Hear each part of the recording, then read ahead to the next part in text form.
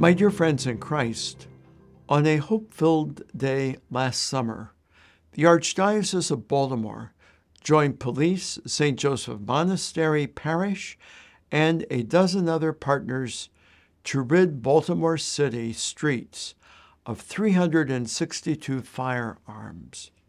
Some of them were assault weapons, others had been reported stolen. Using nearly $60,000 raised primarily through our Catholic community, the Baltimore Police Department recovered and destroyed those firearms. The ones we collected in a single day represented 20% of the total guns seized by city officers in the first 8 months of that year. Every gun that was turned in brought with it the potential to save a life. These weapons could otherwise have been used in a suicide, a murder, or any other act of violence. Given this success, we have scheduled our next gun buyback for Saturday, August the 10th in West Baltimore. Our effort aligns with the Church's belief that every human life is sacred and answers the Holy Father's repeated call that the faithful work to reduce the trafficking of firearms.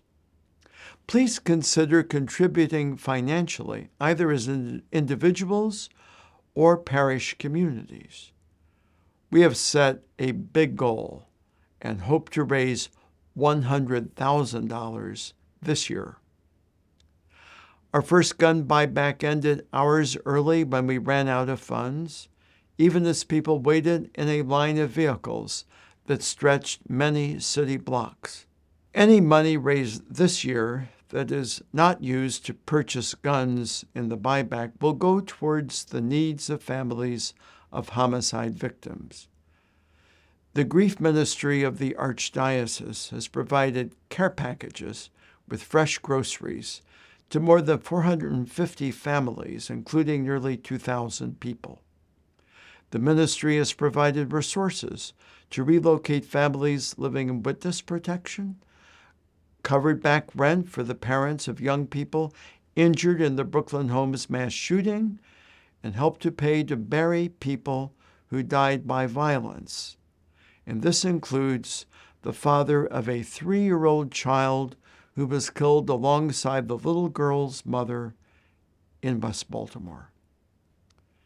Gun buybacks will never be a singular solution to violence in Baltimore or any other place. However, such events do give people a legal and safe way to dispose of their guns, and we know for sure that every unwanted firearm taken out of circulation creates the potential to save lives by ensuring that it doesn't end up in the wrong hands.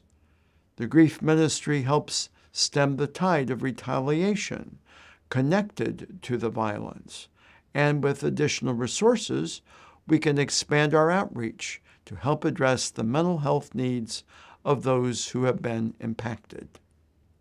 Ultimately, these efforts provide us with an avenue to channel God's love towards peace and healing for Baltimore and all our neighbors who call the city home. Please do join us.